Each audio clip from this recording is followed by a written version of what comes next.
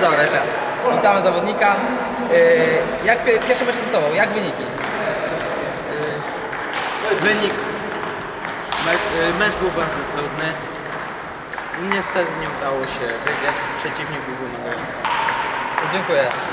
Powiedz, jak przygotowywałeś się do tego turnieju? Czy jakieś treningi były, czy tak na spontanie?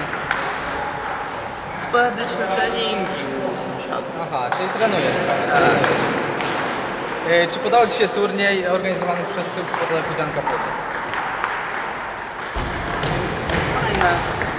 Fajne wydarzenie. Podoba Ci się to. I czy planujesz przyjazd za rok? Tak. Dziękuję za wywiad.